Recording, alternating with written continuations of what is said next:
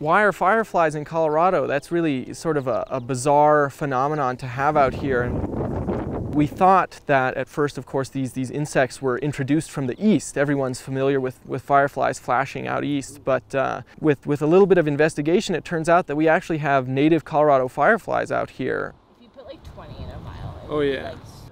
Fireflies use their flashing patterns as sort of these romantic dances or communication between each other. The genus, or sort of the first name of the fireflies that we have here in Colorado, is Photorus, and that's Latin for light terror, Phototaurus. They are the femme fatales, and part of femme fatales is using or sort of hacking into the communication language of other species in order to lure males in. The females will lure males in by replying with very similar flashing patterns, and then they eat them. They surprise the males and they gobble them up. So they copy flashing patterns of other fireflies.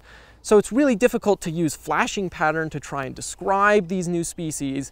And so the only thing we have left is modern molecular techniques. And our sequencing data suggests they're brand new to science. My father's an aquatic entomologist, and as a result of that, I've been exposed to entomology and insect science from a very, very young age. I'm an advocate and an ambassador for insects and insect science, and fireflies are a fantastic poster child for those aspirations and those aims. Here we go. Any way I can help enlighten and uplift people to join me in this rapturous pursuit is really what I'm all about. Here they come, the elytra are getting ready. Oh, and off he goes.